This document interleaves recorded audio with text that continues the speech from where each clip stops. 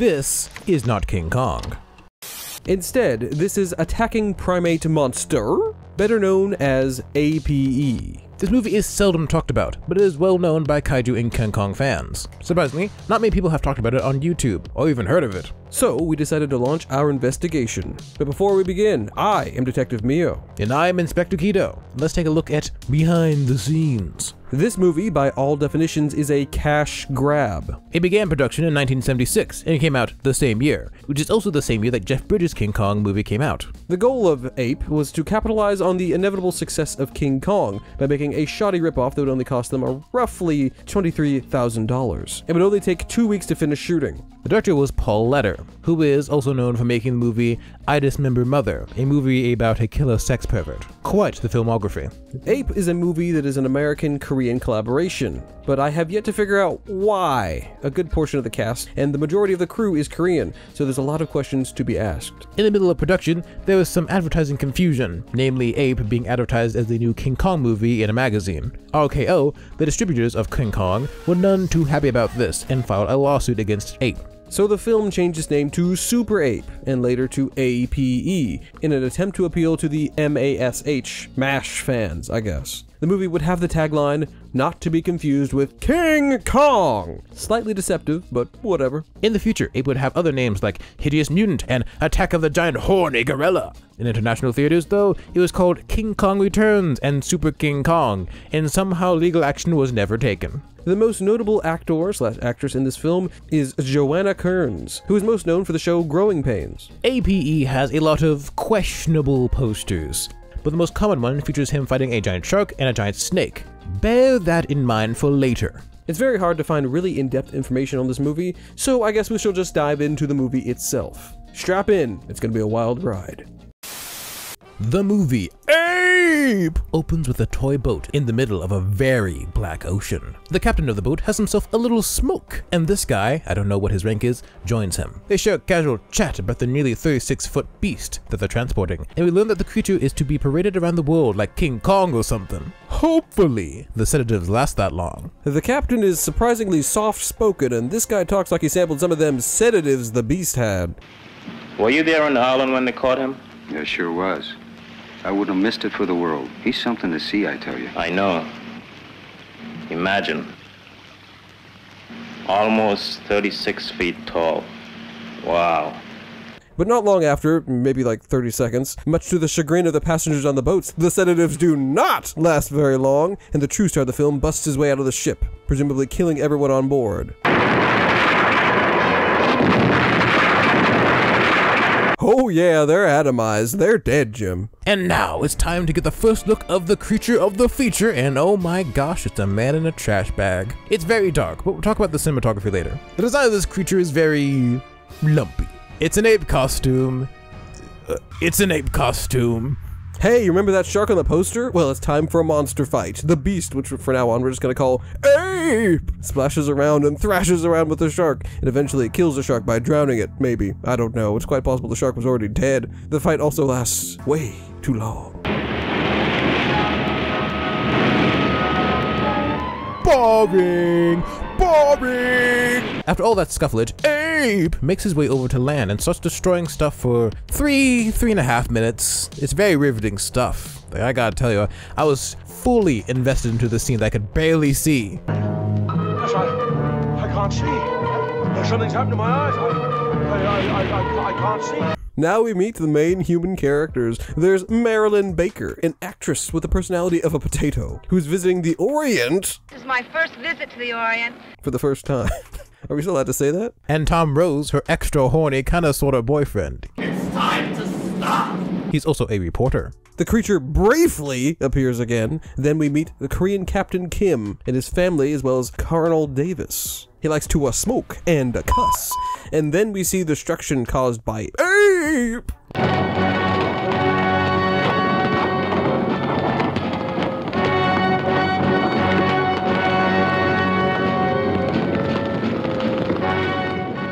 Could they have made this scene just a smidge longer? I mean, I wasn't fully able to absorb the singular panning shot repeated several times. The next appearance of Ape ape happens when these kids, for some reason, break into a playground. I have no idea what the scene accomplishes because ape appears and the kids just run away. I'm also not sure why they broke into a playground, because then the teacher pops up and is like, no, kids don't do that. But what are they doing there in the first place? Were they supposed to be in school? I'm not really sure.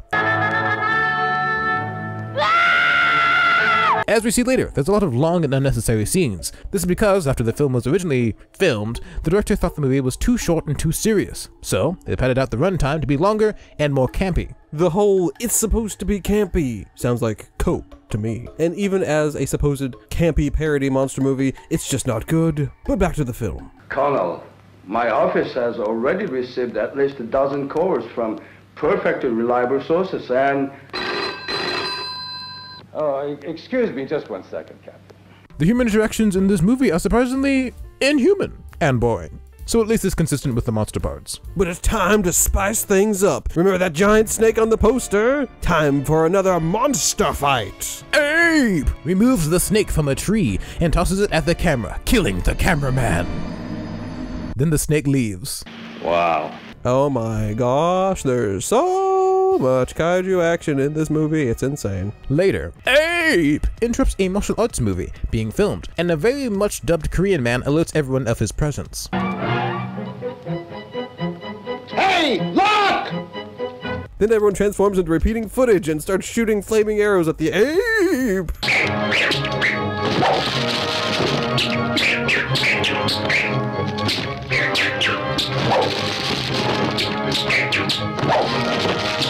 And these guys prepare to ram the log up the ape's butt!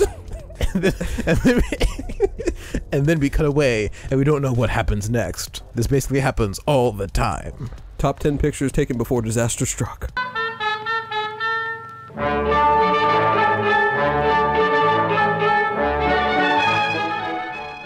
What was that even about? Is that some of the padded out footage that they were talking about? Who knows? Colonel Davis and Captain Kim try to convince some reporters, including Horty Tom, but it doesn't go over very well. Apparently Tom and Captain Kim are friends, so Tom's gonna get the inside scoop on Ape! If I don't catch this ape, I'll probably be sweeping the streets instead. If I don't get a story, I'll be selling magazines door to door. But first, Tom's gonna visit Marilyn to warn her about the creature. Marilyn is currently filming a scene for her new movie. The scene is questionable, to say the least. You One more time. Come on. One more time, you bitch. No. I can't tell if this movie's trying to be meta with the bad acting or if it's just how it turned out. Tom finally arrives to warn Marilyn. I mean, you're taking a chance being out here on location. I mean, that thing. King Kong? You can't say that! You can't say that! He and Marilyn make out for 40 seconds, which is far too long. And it's Marilyn who decides to keep making her weird movie and hope for the best, or something. What's happened, sir? The ape snuffed out another village. Well, that's pretty concerning, I think.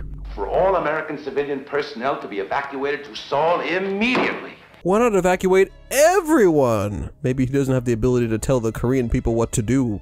Or maybe he's racist. Luckily, everyone, Koreans included, sought to evacuate to Seoul.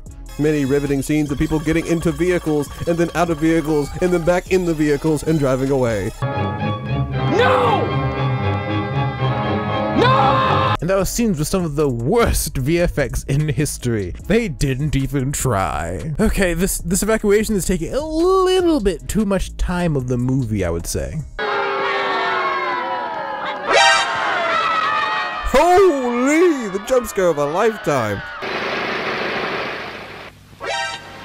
Whilst this is happening, Captain Kim and Tom are looking for the creature, but somehow they haven't been able to find it yet. Turns out that Ape has managed to evade everyone's eyes and is currently watching yet another raunchy scene be filmed. I don't even think that's raunchy, I think that says No. It has to be advertiser friendly. It's grapey. While running away from her fictional attacker and out of the line of sight of the camera that's shooting this scene, Marilyn literally runs into the ape's awaiting hand. This scene, to this day, just confuses me. Hey, he's got Marilyn!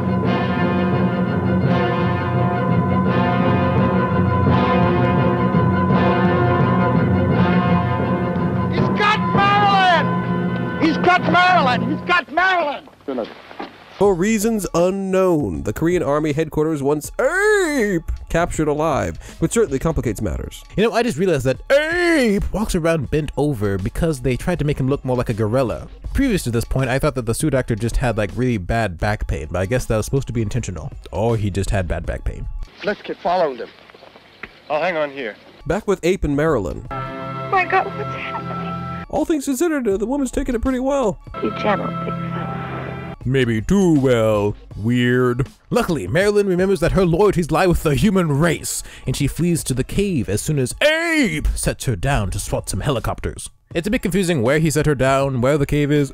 Oh, jeez. It's a bit confusing why he set her down, where the cave is, and how big the cave is, but with a budget of $23,000, consistency is a bit of a luxury around here. Ape reaches in to get her, and she starts screaming again in her desperate attempt to give the audience a headache. And believe you me, it's working! Tom and Captain Kim arrive in an indeterminate location nearby. Tom wants to go charging in gung-ho, but the actor for Kim struggles to remember and recite his lines to convince him to hold back. What are we gonna do? Wait? Wait! My God, Kim, he's gonna kill her! Well, calm down, my friend. What else can he do? The reinforcement should be here any minute. If he tried to do anything now, he'd crush us like ants. Honestly, good show to this man. English is clearly not his first language. I wouldn't call it acting, though. Ape stops his attempts to reclaim Marilyn because he's distracted by soldiers parachuting out of some planes. The ape begins his intimidation display, which is in this case a dance party. I don't know what else you would call this. Tom insists that he can go in when the soldiers have drawn Ape away, and Captain Kim for some reason agrees and gives him the jeep, telling him to go to his house in Seoul.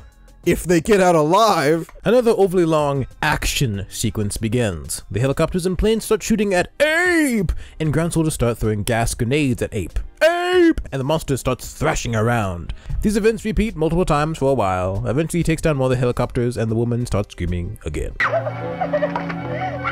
We then get treated to a long sustained shot of Tom crossing a grassy field to get to Marilyn, at least 20 seconds worth. Tom then grabs Marilyn and goes exactly back the way he just came, this time taking just under 30 seconds. This must be the padding that they were referring to. I have no words. Actually, I have two. It sucks. The two run to the jeep and drive off to go to Captain Kim's house. The military continues to bother Ape, and he knocks down another helicopter to the ground. Then, one of the most iconic moments in cinema occurs as knockoff King Kong flips the bird at the camera. This is basically the director's way of saying, "Ha ha, suckers! This is not a King Kong movie. I took your money and I'm stealing it and I'm getting away with it." The lovely couple drive back to Seoul, and the dialogue from real humans was totally recorded on location. Take it easy, Tom. Somehow I felt more safe with the ape than I do with your driving. I'll take you back then. No, that's all right. I'd rather be in Seoul. This is intercut with Colonel Davis getting angry over the phone. The government wants him to try to capture the ape alive one more time. Tom and Marilyn arrive at Kim's house, and she's kind of bummed that they want to capture Ape because he's actually sort of chill, and he doesn't deserve to be put in a cage or killed, despite killing multiple people himself, maybe. Her boyfriend's just like, "It is what it is, get out the car," and then they enter Kim's house. Mrs. Kim entertains the children with a random puppet, but takes a short break to welcome the guests. But Tom bounces pretty quickly to get back out there and wrangle up a scoop, meeting up with Captain Kim. Ape begins attacking Seoul, and people flee in terror. Then Ape, looking for his blonde beauty, starts smashing buildings with innocent occupants. These scenes are actually pretty funny, but they last way too long. They go on and off for around like 7 minutes. Literally, they're just there to increase the runtime because the suit actor moves so slowly. The ape smashes his way towards Kim's house, and somehow both Marilyn and Mrs. Kim don't hear the impending doom approaching. Probably because they're too busy entertaining the little kiddies. And those kids are really, really, really entertained. They're laughing and carrying on like this is the best thing ever. The puppet moved his legs and danced around. Funniest crap I ever saw. That fun is brought to an abrupt end when Ape does a big old roar, causing the two women and the children to flee to the bedroom. But somewhere between the living room and the bedroom, the children just disappear into thin air. And it's never addressed. Ape smashes into the house.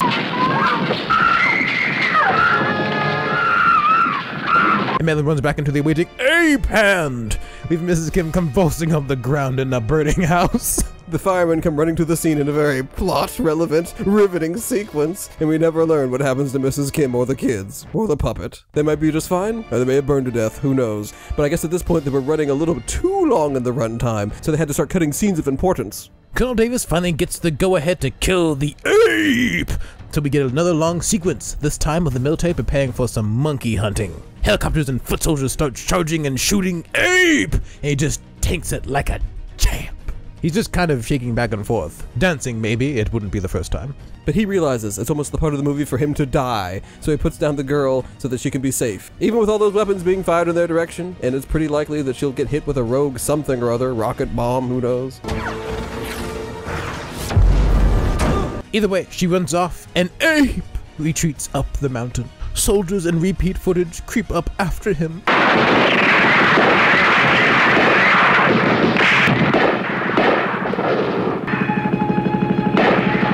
I started blasting. Bang! In response, he starts throwing rocks with some really janky special effects, and what I can only assume is a Donkey Kong reference. Marilyn somehow finds Tom and runs into his arms, and they just keep shooting at the monkey until he starts dying.